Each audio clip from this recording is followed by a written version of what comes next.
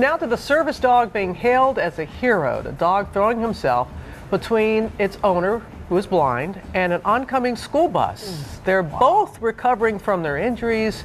Lindsay Janice is here with that story for us. Good morning, Lindsay. Good morning, Robin. This very special service dog and his owner were on their usual morning walk, crossing the street when Figo leapt into action, saving his owner's life. Both are injured, but determined to heal so they can be together again. What are you doing? Meet Figo. He's a golden retriever that made a golden save.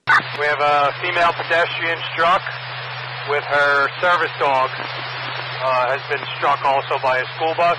The devoted service dog going beyond the call of duty on his morning walk at this intersection in upstate New York, diving in front of a mini school bus in order to protect his owner, Audrey Stone, who is visually impaired. He must have saw the bus coming and he jumped in between me and the bus, and he in turn got hurt as well. The Journal News capturing EMTs immediately responding to the scene, carrying the injured Figo to safety, even putting a bow on this present of a pooch that took the brunt force of the hit. Now a viral sensation with the hashtag #HeroDog. He's a hero. He protected me, through thick and thin. Stone, suffering from a few broken bones, is healing in Danbury Hospital. Hi, baby. What are you doing? And this morning, Figo is back to wagging his tail, healing his broken leg at this vet clinic and showing his ferocious strength in a tiger-striped cast.